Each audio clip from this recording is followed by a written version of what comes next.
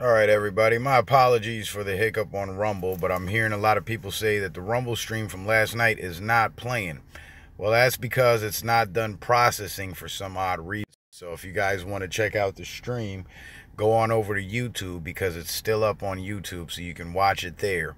And hopefully Rumble gets this thing processed and gets it watchable for you guys, because I'm starting to get the sense that this is censorship happening, but they do have technical glitches from time to time. So forgive me for the inconvenience, and you can always check out the replay on YouTube this time instead of Rumble. But once it becomes available, you should be able to view it. Peace.